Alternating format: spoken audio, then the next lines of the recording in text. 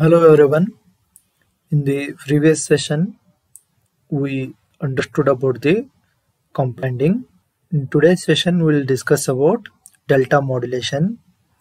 Delta modulation is a modulation technique which is improved version of pulse code modulation, we can say, because in pulse code modulation, we will be having multiple voltage levels, and since we have multiple voltage levels, the bandwidth requirement of pulse code modulation will be very high. We can overcome this bandwidth requirement issue of pulse code modulation by using delta modulation. Here, an incoming message signal is oversampled, that is a much higher rate than the Nyquist rate is used to sample the signal, and this is done purposefully to increase the correlation between adjacent samples of the signal.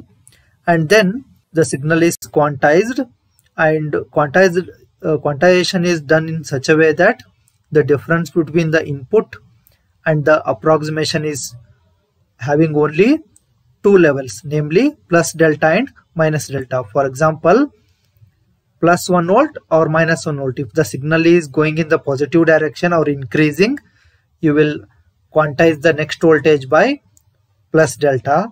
If the signal is going in the negative direction or it is decreasing, then you will quantize it as minus delta. So there are only two voltage levels you are going to use in delta modulation, whereas in pulse code modulation you can have multiple voltage levels, that might be 1 volt, 2 volt, 3 volt, 5 volt, different voltage levels were there. Now voltage is either increasing by one step or it will decrease by one step. So it is having only two levels of quantization, and the signal here is assumed to be not changing rapidly from one sample to another sample. Also, staircase approximation remains within a plus or minus delta of the input signal. Okay, with these approximations we can have delta modulation. For example, consider this staircase approximation of m of t. M of t is the input signal and the staircase approximation is this one. Here, as the input signal goes decreasing, the step size is minus delta. If the signal is going in the upward direction or it is increasing as compared to the previous value, the step size is plus delta.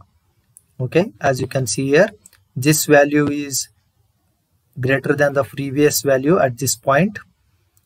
In the next sampling interval, the signal is again increasing. Here it is, signal is decreasing, so the approximation is minus delta. So only two levels of quantization is used here, plus delta and minus delta. And after quantization, the encoding is done like this. As the signal is going in the negative direction, it will be 0. The encoded bit is 0. Here also it is 0 because the signal is going down. 0. And here there is an inconsistency because signal is fairly constant. One bit is taken as 1, another bit is encoded as 0. And then from here you can observe again, as the signal is increasing, there are continuous ones, and when the signal is constant, you can observe again 1, 0, 1 here. And then signal goes on decreasing from its values. Therefore, we are going to encode the quantized levels as zeros. Okay, in this way, delta modulation takes place, where quantization plays an important role. We sample the signal rate much higher than the Nyquist rate. Then we'll quantize it in only two levels, plus delta and minus delta. And then we'll encode if the signal is going in the positive direction as bit 1. If the signal is decreasing, then bit 0. Another important aspect about delta modulators is we need to understand two types of quantization errors which occur when we go for delta modulation. One is called as slope overload distortion, another one is called as granular noise. First one is slope overload noise or slope overload distortion, which occurs when delta is too small relative to the local slope of m of t.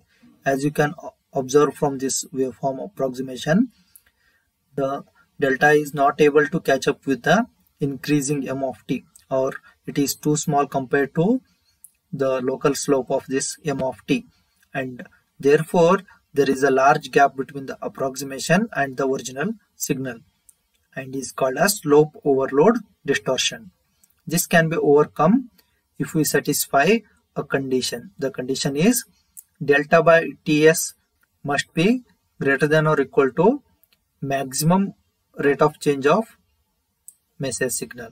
If this is satisfied, then there will not be any slope overload distortion. Another quantization error of delta modulation is granular noise, which occurs when delta is too large relative to the local slope of m of t.